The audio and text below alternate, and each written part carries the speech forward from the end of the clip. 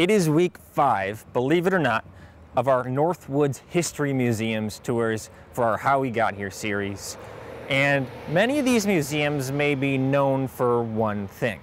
And the Vilas Historical Museum directly behind me is certainly known for the first ever snowmobile.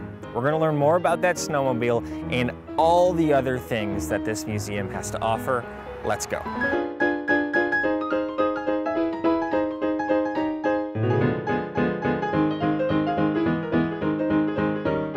Okay, let's start our tour of the Vilas Historical Museum. I'm with our tour guide, Buckshot Anderson. Buckshot, how are you doing? I'm doing fine. Glad to be here. And I gotta say off the bat, we are with a freshwater fishing Hall of Famer in our midst, so we are in good company today. Congratulations on that. Thank you.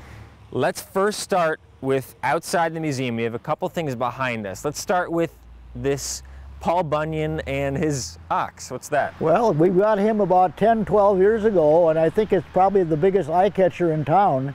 As you come into Sayner from the south, you can't help seeing him. And of course, he's a legend in all the Northwoods, all across where the big pine was cut. And stories about him go on and on and on. And just behind that, we have a boat with some significance. What is that about? All right, this is a motor launch that was used on Plum Lake to distribute the mail and to take the vacationing guests to the resorts back in the early 1900s all the way up into the 30s. Okay, so rich resort history up here in Sayner, right? Yeah.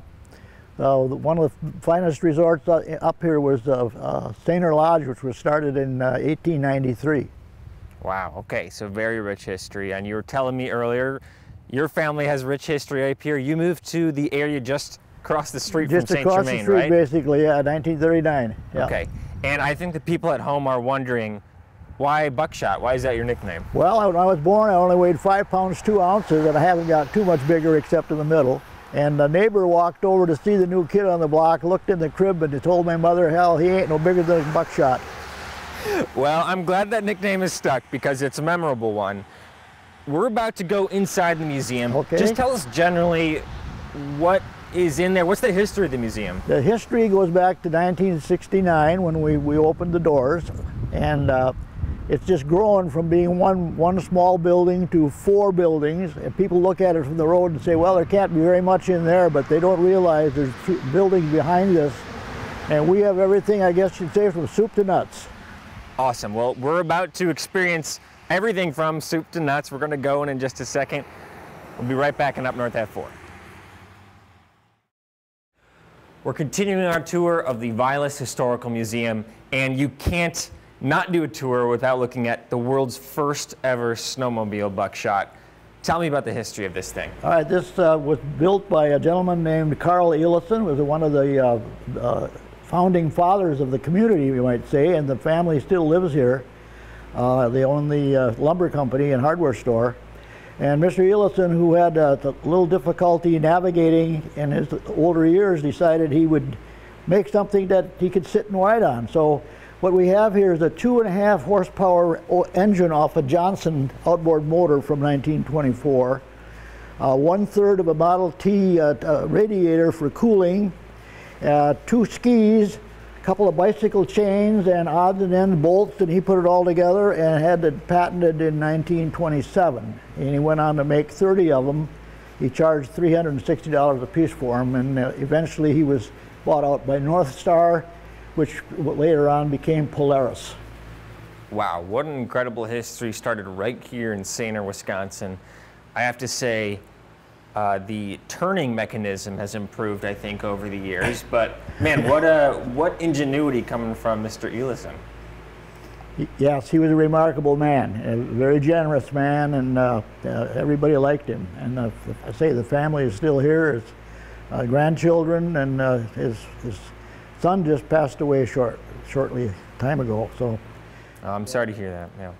Well, let's talk about what's behind us, because this is just one of many, many snowmobiles you have in here. Are there any of these that you'd want to highlight as well? Well, you just have to walk around and take a look and read what's on them. They got little posters on all of these. The vast majority of these were donated to us. We did purchase several. The gentleman who kind of takes care of this is our oldest member of our board, Dr. Backer from Wausau, but he has a summer home here. He's the custodian of this area and the caretaker of it, and he knows everything about everyone in here. But I say on all the machines, there's a little poster that tells you all about them, from the age and how we got them and so on. So if you want the definitive history of snowmobiling, this is definitely the place to go. Yeah, and this is definitely the men's favorite place to stop. Okay, well, let's actually go to the ladies' favorite place next, if you don't mind, Buckshot. We're going to do that next time on the history tour. We'll be right back. We're back on our tour of the Vilas Historical Museum, still here with Buckshot Anderson, living legend, might I add. Buckshot, we were in, as you say, the men's area back in the snowmobile part. Now, as you say, we're in the ladies' area. Tell us what's behind us. Well, this is the doll collection, as you can see, and there's quite a number here. I don't know if Nancy ever counted them, but there's probably several hundred. Again, most of them were donated to us. Grandmas, mothers, even little kids donated their teddy bear. We even got a Charlie McCarthy down here. There's everything that you can think of all different styles from the eras, joking ones, sock dolls, Christmas dolls. They're all here, and this is the very favorite hangout for the young kids. When they first come in, they go, "Oh, look at all the dolls," and sometimes they'll stay here for quite a while just looking, and that's why we got it roped off. That's fair. I see Wizard of Oz. I see a lot of Raggedy Ann and Raggedy Andy. Let's talk about what's maybe down the hall from us. Okay, we have clothing, mostly women's clothing, from here down to the next room that opens up, plus some furniture from long ago, and a little bit of everything, pictures, scrapbooks, you name it, it's here. It'll take you, probably if you want to really take your time, it's going to take you 3 hours to go through this museum. Okay, so carve out some time for this room and all the other rooms at the Vilas County Historical Museum. I think we should head into the animal room next time. So we'll do that next time. We'll be right back. We're back on our history tour of the Vilas Historical Museum. Buckshot, I've been really amazed by the diversity of items you have here. We've seen snowmobiles, we've seen dolls. Now we're in a room full of animals. Tell me about this room.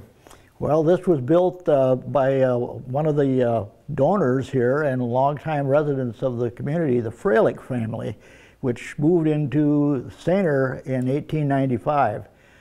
Jim was one of the sons who was a outdoorsman, fisherman, hunter, and what you're seeing behind is what we call the Grand Slam of North American sheep.